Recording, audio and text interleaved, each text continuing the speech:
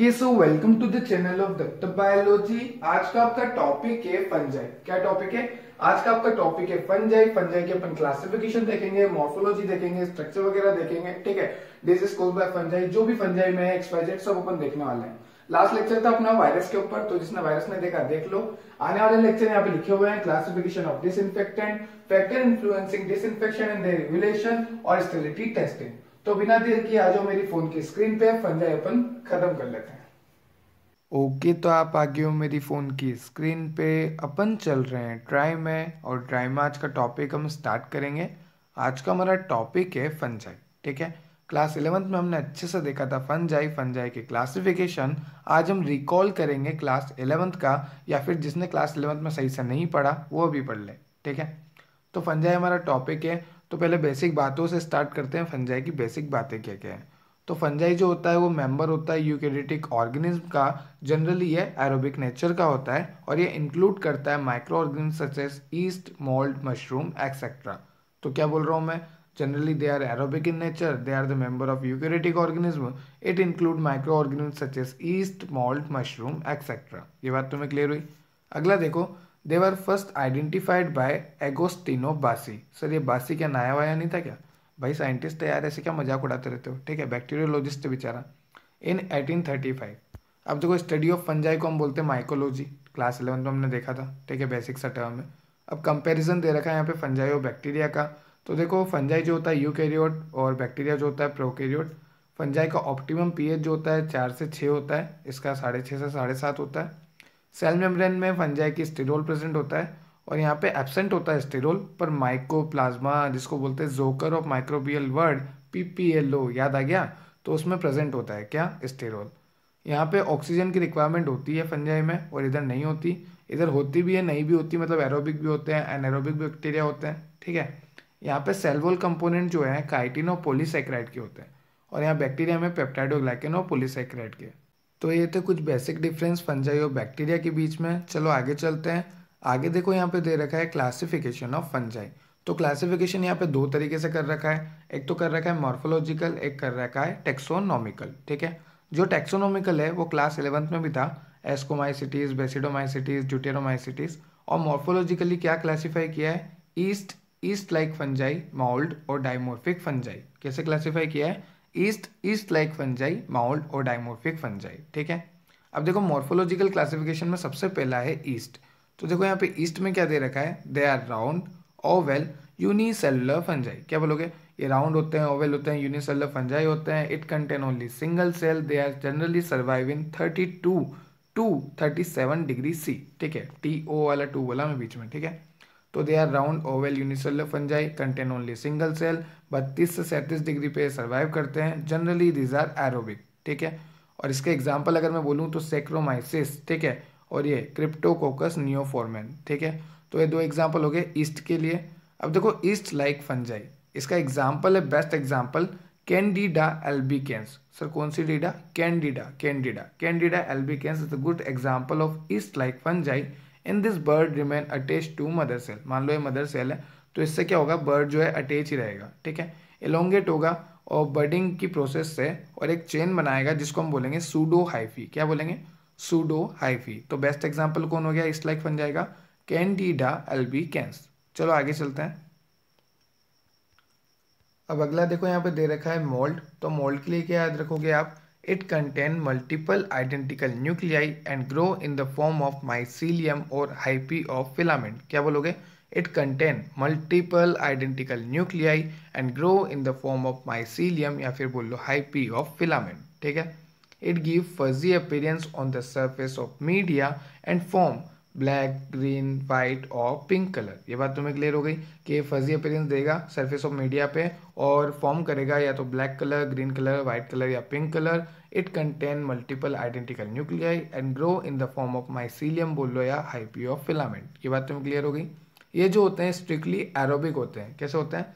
Strictly aerobic. ठीक है, they are generally grow under 22 to 28 degree C। ये बात तुम्हें क्लियर हुई? ठीक है, अब ये रिप्रोड्यूस करते हैं बायसेक्सुअली, एसेक्सुअली, कैसे भी कर लेंगे। ठीक है, कौन? मोल्ड्स। इसके एग्जाम्पल अगर मैं बात करूँ तो एस्परगिलस नाइगस और एस्परगिलस फ्यूमिगेटस। ठीक है, तो दो एग्जाम्पल हो गए, एक तो एस्परगिलस नाइगर हो गया, एक एस्परगिलस फ्यूमिगेटस हो गया, किसके, मोल्ड्स के। चलो आगे चलते हैं, अगला है डाइमॉर्फिक फंजाई। ठीक है, डाइमॉर्फिक फंजाई जो है एग्जिस्ट इन टू फॉर्म, एक तो ईस्ट की फॉर्म में, एक मोल्ड्स की फॉर्म में, इसलिए इसका नाम क्या है, डाइमॉर्फिक फंजाई। ईस्ट जो है रिप्रोड्यूस बाय बर्डिंग और मोल्ड जो है वो फॉर्म करता है वेजिटेटिव। ये बात तुम्हें क्लियर होगी। तो एग्जिस्ट करता है दो फॉर्म में डाइमॉर्फिक फंजाई। इसका एग्जांपल अगर मैं बोलूं तो म्यूकर रॉक्सी और हिस्टोप्लाज्मा कैप्सुलेटम। तो कोई भी एक एग्जांपल याद रख लो, दो एग्जांपल याद रख लो, इससे ज़्यादा आपको याद रखने भी नहीं है। ठीक है, तो ये तो हमने देखा किस बेसिस पे, हमने देखा ये मॉर्फोलॉजिकल क्लासिफिकेशन, जिसमें हमने देखा ईस्ट लाइक फंजाई, मोल्ड और डाइमॉर्फिक फंजाई। अब हम देखेंगे टैक्सोनॉमिकल की बेस पे एक एक को डिटेल में थोड़ा बहुत। ठीक है, तो चलो स्टार्ट करते हैं टैक्सोनॉमिकल के बेसिस पे। अब देखो यहाँ पे टैक्सोनॉमिकल के बेसिस पे दे रखा है सबसे पहले जाइगोमाइसिटिस। तो इसमें आपको दो बातें याद रखनी है कि ये दो तरह के स्पोर बनाता है, एक तो बनाता है एसेक्सुअल स्पोर, एक बनाता है सेक्सुअल स्पोर। जो एसेक्सुअल स्पोर होते हैं वो होते हैं स्पोरेंजियो स्पोर, और जो सेक्सुअल स्पोर होते हैं वो होते हैं ऊ स्पोर, जाइगो स्पोर। ये बात तुम्हें क्लियर हो गई। तो जाइगोमाइसिटिस जो है दो तरह के स्पोर बनाता है, एक बनाता है सेक्सुअल, एक बनाता है एसेक्सुअल। सेक्सुअल में बनाता है ऊ स्पोर, जाइगो स्पोर। एसेक्सुअल का एग्जाम्पल है स्पोरेंजियो स्पोर। ठीक है, चलो अगला देखते हैं। अगला है एस्कोमाइसिटिस। ये क्या करता है, एस्कोस्पोर बनाता है। ठीक है, किस सेक में बनाता है, एस से ही बोल रहा हूँ मैं। ठीक है, एस्कस सेक में ये बनाता है एस्कोस्पोर बाय सेक्सुअल प्रोसेस। ठीक है, अगला देखो बेसिडोमाइसिस। बेसिडोमाइसिटिस जो है they form sexual spore called बेसिडोस्पोर। देखो नाम से चल रहा है, एस्कोमाइसिटिस एस्कोस्पोर, बेसिडोमाइसिटिस बेसिडोस्पोर। ठीक है, ऑन द टिप और सरफेस ऑफ बेसिडियम। ये कहाँ पे बनाता है, ऑन द टिप या फिर बोल लो सरफेस ऑफ बेसिडियम पे ये बनाता है बेसिडोस्पोर। कौन, बेसिडोमाइसिटिस। और एस्कोमाइसिटिस बनाता है एस्कोस्पोर। कौन से सेक में बनाता है, एस्कस सेक में। चलो अगला देखते हैं ड्यूटेरोमाइसिटिस। They do not produce sexual spore. अब यार RIP लिख दो बेचारे के लिए, सेक्सुअल स्पोर ही नहीं बना पा रहा है। ठीक है, कोई बात नहीं, मत लिखो sir. Most of the fungi of medical importance belong to this class. क्या बात है sir, most of fungi medical importance वाली जो कि बिलोंग करती है इस क्लास से, जो कि नॉट प्रोड्यूस सेक्सुअल स्पोर। तो ये बात क्लियर हुई। चलो आगे चलते हैं, आगे हम देखने वाले हैं रिप्रोडक्शन। क्या बात कर रहे हो सर, अरे भाई फंजाई में रिप्रोडक्शन। ठीक है, फंजाई में एक होता है सेक्सुअल, एक होता है एसेक्सुअल। देखो एसेक्सुअल में दो है, वेजिटेटिव, एरियल। एक होता है सेक्सुअल, एक होता है एसेक्सुअल। एसेक्सुअल में दो, वेजिटेटिव, एरियल। और यहाँ पे भी दो तीन नाम दे रखे हैं, तो मन मार के सुन लो। ब्लास्टोस्पोर, आर्थ्रोस्पोर, क्लेमाइडोस्पोर। क्या बोलोगे, ब्लास्ट करना है सर, आर्थो में नहीं क्लेमाइडो में करेंगे। समझ में आ गई, ऐसा याद रख लेना। ब्लास्ट करना है आर्थो में नहीं, तुम क्लेमाइडो में करके आओ। और इधर देखो कोनिडियोस्पोर तो तुम्हें याद हो जाएगा क्योंकि 11th में भी तुमने पढ़ा है। ये देखो फिलोस्पोर, जैसे भी याद करो तुम्हारा मन। ठीक है, तो ये हो गया एरियल, ये हो गया वेजिटेटिव। अब अपन देख लेते हैं इनको डिटेल में। सेक्सुअल रिप्रोडक्शन इन फंजाई, क्या टॉपिक लगाया सर रेड पेन से एकदम। ठीक है, in sexual reproduction takes place between two different cell, एक तो मेल और एक फीमेल। सर कोई नई बात तो है नहीं, कोई हम बच्चे तो है नहीं। ठीक है, called plasmogamy followed by fusion of two nuclei called karyogamy. तो देखिए भाई ये बात ध्यान रखना कि दो न्यूक्लियस का फ्यूजन होगा ना, उसको तू बोलेगा कैरियोगेमी। तो यहाँ पे क्या हो रहा है कि टू डिफरेंट सेल में जो है फ्यूजन हो रहा है, उसको हम बोल रहे हैं प्लाज्मोगेमी। और जो न्यूक्लियस का फ्यूजन हो रहा है उसको हम बोल रहे हैं karyogamy. As a result zygote जो है बन रहा है। ठीक है, फॉर्मेशन ऑफ सेक्सुअल स्पोर। ये बात तुम्हें क्लियर हो गई। चलो अब देखते हैं एसेक्सुअल रिप्रोडक्शन इन फंजाई। ठीक है, हाँ सर समझ गया मैं, आपने ब्लैक में लिखा हुआ है और यहाँ पे आपने रेड में लिखा हुआ है। सेक्सुअल तो रेड में और जो एसेक्सुअल है वो ब्लैक में। समझ रहा हूँ सर मैं। ठीक है, तो fungi which are medically importance mostly produce by this method. हमने ऊपर भी देखा था ड्यूटेरोमाइसिटीज में कि जो मेडिकली इंपॉर्टेंस फंजाई होते हैं वो प्रोड्यूस होते हैं एसेक्सुअल रिप्रोडक्शन से। They produce different asexual spore by mitosis. कौन सी प्रोसेस से, माइटोसिस की प्रोसेस से। ठीक है, अब देखते हैं वेजिटेटिव स्पोर, जिसमें हमने देखा था सबसे पहले ब्लास्टोस्पोर। तो देखो ब्लास्ट करना है, form by budding process from parent cell as in the east. ठीक है, तो बडिंग प्रोसेस से बनता है। ठीक है, form by budding process from parent cell as in the east. तो ज़्यादा कुछ करना नहीं है तुम्हें, एक एक दो लाइनें लिखनी है इसमें। अगला देखो आर्थ्रोस्पोर, इसमें क्या करना है, दिस इज द रेक्टेंगुलर और cuboidal thick wall spore which are form by fragmentation at the end of hyphae. क्या बोल रहा हूँ मैं, या तो ये रेक्टेंगुलर होंगे या ये क्यूबोइडल होंगे, थिक वॉल स्पोर होंगे जो कि बनते हैं fragmentation of the end of hyphae. इतना सा आपको लिखना है किसमें, आर्थ्रोस्पोर में। ठीक, अब देखो chlamydospore, these are thick walled resting spore which develop from hyphae after long dormancy। बहुत लंबे डोरमेंसी के बाद ये बनते हैं। these are thick walled resting spore होते हैं which develop from hyphae। तो ये आपको लिखना है क्लेमाइडोस्पोर में। ठीक है, एक एक लाइन लिखनी है। मैंने बोला था ना कुछ ज़्यादा वो भारी नहीं है, सिर्फ नाम से भारी लग रहे हैं। अब देखो एरियल स्पोर, इसमें मैंने बोला था दो तरह से, एक तो कोनिडिया स्पोर, एक ये फिला जो भी है सर ये फिलो स्पोर, ठीक है। अब कोनिडिया भी दो तरह से, micro conidia, macro conidia. Micro मतलब स्पोर इज स्मॉल और सिंगल, अकेला है, छोटा है, छोटा है तो अकेला ही है। और मैक्रो कोनिडिया मतलब लार्ज इन साइज और मल्टी सेलुलर, ठीक है। ये बात तुम्हें क्लियर हो जाएगी, नाम से पता लग रहा है माइक्रो मैक्रो। अब देखो इधर फिएलो स्पोर जो भी नाम है इसका, फिएलो फिएलो जो तुम्हें बोल रहा हूँ, ठीक है। ये क्या होता है, मॉडिफाइड कोनिडिया होते हैं, ये तो होता है कोनिडिया, ये होते हैं modified conidia. Bone at the tip of flask shape specialise conidiophore, कहाँ पे बोन होते हैं ये, tip of flask shape specialise conidiophore होते हैं, जिसको हम बोलते हैं फिलिडिया, ठीक है। नाम ही अजीब सा, तो इसलिए अजीब सा नाम रखा हुआ है इसका अपन ने, ठीक है, फिलोस्पोर। तो इतना सा इसमें लिखना है तुम्हें।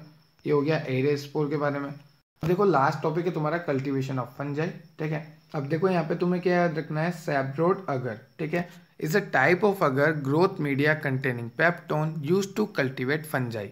ये क्या करता है सैब्रोड अगर, कल्टीवेट करता है फंजाई को, ग्रोथ मीडिया होता है जो कि कंटेन करता है पेप्टोन को। ये बात तुम्हें क्लियर हो गई। सर ये नाम किसा है, सैब्रोड अगर है, तो भाई देखो it was develop by Raymond सैब्रोड, ये नाम है साइंटिस्ट का, तो साइंटिस्ट ने अपने नाम पे दे दिया, ठीक है। जैसे मैं बोलता हूँ ना एच सर के लेक्चर वैसे। इन ईयर 1892, सर फिर से प्रमोशन चालू कर दिया आपने। अब देखो the stand temperature for incubation of fungi is 30 degree C eight humidified environment for 21 days. क्या बोल रहा हूँ मैं, स्टैंडर्ड टेम्परेचर क्या है इंक्यूबेशन का फंजाई का, 30 डिग्री सी, और ह्यूमिडिफाइड एनवायरमेंट कितने दिन के लिए रखना है हमको, 21 डेज के लिए। ये बात तुम्हें क्लियर हो गई। तो सैब्रोड अगर जो कि साइंटिस्ट का ही नाम है, 1892 में इसने बोला था कि कल्टीवेशन करना है हमें फंजाई का, तो भैया मैं बोल रहा हूँ उस अगर में करो, मैं नाम दे रहा हूँ सैब्रोड अगर, ठीक है। टेम्परेचर बता दिया 30 डिग्री सी और इन्वायरमेंट ह्यूमिडिफाइड, और 21 दिन के लिए बोल दिया। After this incubation for 21 days the colony of fungi form in culture media. कितनी बड़ी बात है सर, 21 दिन के बाद कॉलोनी बन गई फंजाई की, इसका नाम भी बन गया सैब्रोड का, तभी हमने बोल दिया सैब्रोड अगर, नहीं तो हम इज्जत देने वाले हैं नहीं। तो ये हो गया कल्टीवेशन ऑफ फंजाई।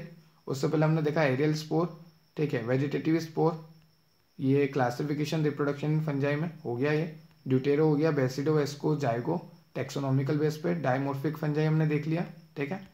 हमने देखा मोल्ड, हमने देखा ईस्ट लाइक फंजाई, हमने देखा मॉर्फोलॉजिकल क्लासिफिकेशन में सबसे पहले ईस्ट और ये क्लासिफिकेशन, फिर हमने देखा comparison of fungi in bacteria, उससे पहले हमने देखा जनरल कैरेक्टरिस्टिक्स ऑफ फंजाई और फंजाई के बारे में थोड़ी बहुत बातें। तो यह था आपका लेक्चर। जिसको इस पीडीएफ की नीड है वो मैंने इंस्टाग्राम की लिंक जो है डिस्क्रिप्शन में दे रखी है, मेरे को डायरेक्ट मैसेज कर दे।